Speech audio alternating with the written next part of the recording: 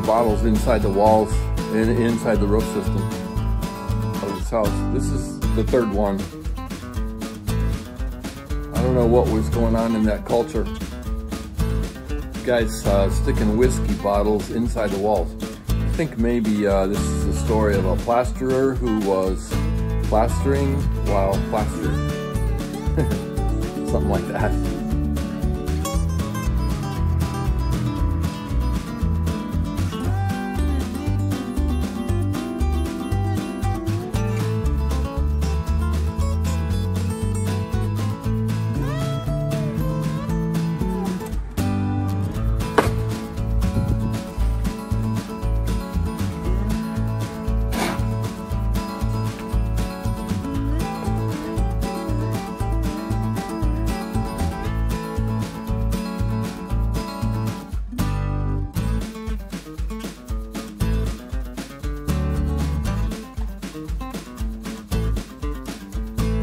Ready to start jacking up this inside corner,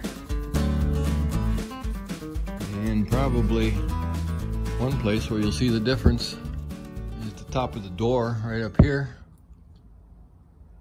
which is sitting low.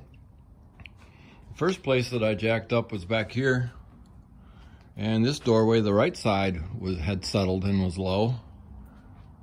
But now, if you take a look,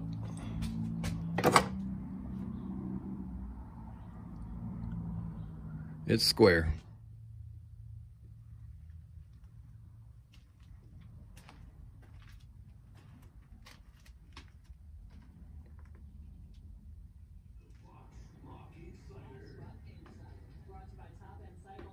In the entry, I have installed the new sill plate and rim board over here.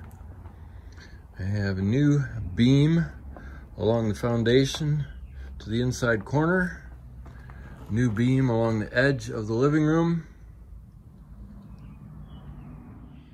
This is the beam that I replaced the old rotten one with. Here's a piece of the rotten one. It was mortise and tenon joinery. The beam was notched here. That's a mortise. And a tongue of the joist fit in there. That's the tenon. And rather than notching the new beam, I put a ledger board right there to carry the original tenon of the floor joists.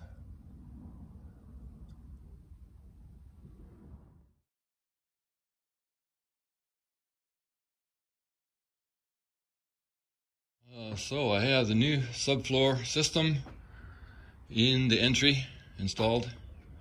And you guys remember that originally this area had completely collapsed. And today I even reopened the front door of the house for the first time in nobody knows how long.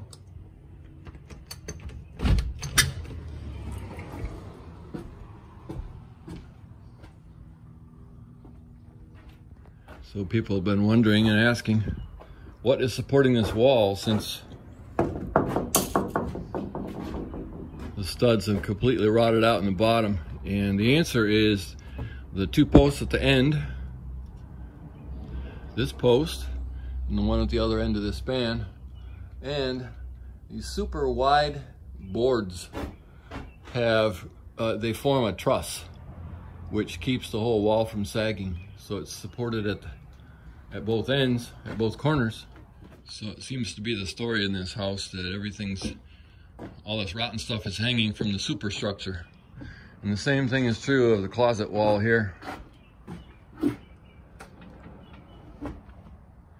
It's not resting on the new floor. It's hanging from the rafters. Ready to start replacing the roof system in the front right quadrant up here.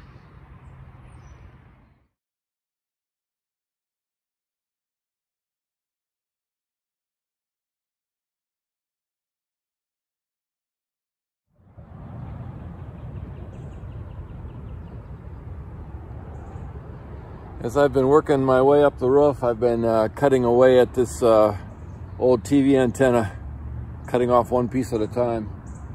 I'm up near the top of the roof now, and this is the last piece.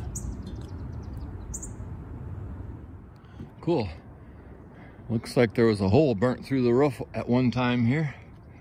The old rafters are charred. Right here.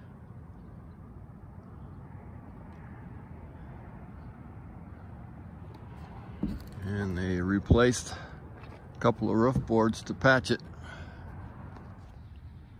Huh. I might be retiring these shoes. I stepped on a nail, and when I pulled it off, the sole came off the shoe. These are my oldest hiking shoes I had to stay safe up on the roof.